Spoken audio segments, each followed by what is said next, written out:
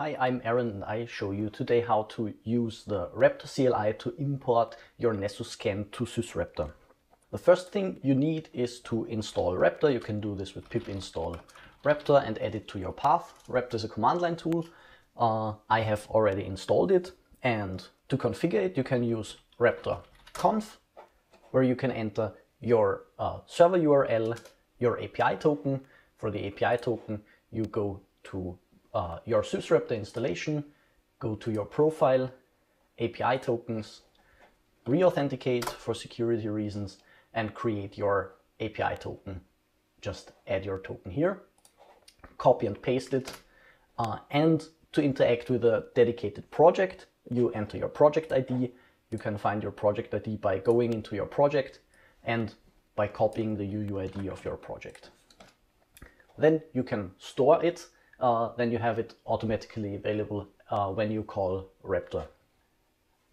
You will also need an export of your Nessus scan. This is the Nessus file extension that you will need. This is internally an XML that our CLI tool can process. You can now use just cat Raptor Nessus and pipe it to Raptor Nessus -- upload. And what happens now is it processes the report and uploads the findings from your report to your SysReptor installation, aggregated by the target IP address or by the target host name. Let's see how that looks like. Now we have a node structure. This is one node, one parent node for Nessus, and one node per target, where in the main node we have the target IP, for example, or the host name. We have some information about the host, a markdown table with our vulnerabilities and the vulnerabilities themselves. Now that might be useful to have them as findings in your report. This report is empty so far. You can use Raptor Nessus -- help to see what options you have. We will use the push findings switch, and we will also want to update only medium to critical vulnerabilities, for example, so we can use the switch severity filter. So we again use cat your Nessus XML, pipe it to Raptor Nessus push findings severity filter medium to critical, and enter. The findings are now aggregated by finding. So we will have a look immediately. We will go to our project and the findings appear. We have one critical finding having the title, the summary, the affected components, the technical description recommendation. And for this finding, for this medium finding, for example, we have now two affected components, which is 111 and 112 IP address. If you always want to keep those configurations like the severity filter, you have the option to run Raptor Nessus -- conf. There you can add, for example, your severity filter, exclude certain plugin IDs that shouldn't be pushed, or include certain plugin IDs. If you include plugin IDs, only those will be pushed. And you can store it to your config file, and those settings will be used automatically then. I will now not store it. If you realize, oh, that's not what you expected, or you have a huge number of findings from your Nessus scan, you can use another Raptor plugin. You can say Raptor delete findings. Let's look at what options we have there. We can delete findings that contain a certain search term in the title, or exclude findings from deletion that contain something. So we will now delete all findings. When we run this, then it's a dry run. It just shows you what findings would be deleted, and with no dry run you can actually delete them. Now you have the option to customize what gets pushed to your report. We actually use templates for mapping values from the Nessus scan to the fields in your SysReptor scan, and those are simple template files that you can modify. We can do this using Raptor plugins -- copy Nessus. This command copies those template files to your home directory under SysReptor, and then plugins and Nessus. So we can have a look. what this looks like. We have the Nessus directory in our home directory where we have the findings and toml files. So we have now the global.toml, and here you see that those are the variable names taken from the Nessus scan that are mapped to our SysReptor fields. Now, if you want to add some custom text, like for the summary, we can also use 3 double quotes for multi-line editing and add some static text. The synopsis of this finding is, and then this template from your home directory will override the templates that are shipped to you by Reptor. So we can now go back to our command line and push the findings as we did before. They appear in our report, and now we have the additional static text of the synopsis of this finding is.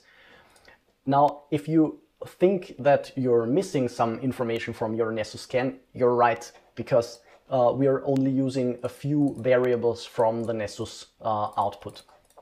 Now, if you want to see what actually you're missing, you can use another switch, which is again piping your report to the Nessus plugin, and with -- help, we see the options, and this is the option I'm looking for, template variables.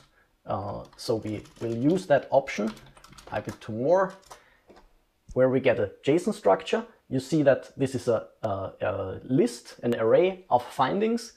They are aggregated by the plugin ID. So we see there's a variable plugin ID that we can use. We can see the plugin name, the plugin family, and additional variables that you can also use in your templates. So we could go for the plugin ID, for example. If we want to add the plugin ID to the summary, we can just adapt the template.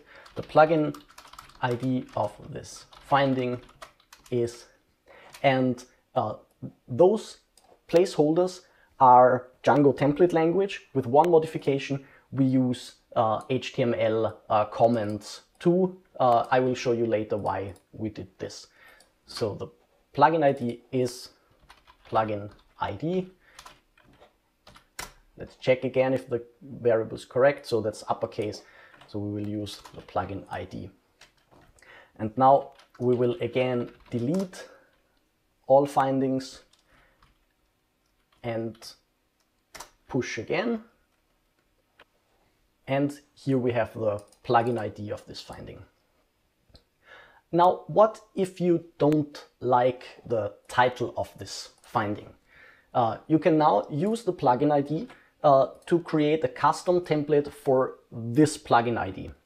For this, we can go back to our home directory where we have our findings and copy the global toml. This is the template we're using for all Nessus findings that have no explicit template available. And so I will copy this plugin ID and rename this template to this ID. And here we can create our own title. This doesn't have to be a variable. So instead of Samba NDR request blah blah blah, we can use remote code execution in Samba. Again, deleting the findings, pushing them. We should now already see the finding was now called remote code execution in Samba, while the other findings are not affected by this change. Here we see remote code execution in Samba as we defined it in our custom template. If we're not satisfied with the CVSS score, we can also increase, for example, the tag complexity, take the new CVSS score, put it into our CVSS variable, and here we go, have an updated CVSS score. Now we have one more problem. The thing is that those templates are stored locally on your computer, and you would have to exchange those templates with your colleagues. We offer in SysReptor also the templates section where you can have predefined finding templates. And wouldn't it be nice to put your findings that you define for Nessus also into your global template management system? And that's what you can do. We can use the Raptor Nessus -- help to find out what the switch is called. This is called upload finding templates. So we use Raptor Nessus upload finding templates, and now your local finding templates are pushed to the templates in your SysReptor. So you see we now pushed 3 templates. Now it appears in our templates. This is our new plugin, and it has a tag which is Nessus. This is the plugin name and the plugin ID. And it also has the tag Raptor, that we know that this finding comes from Raptor.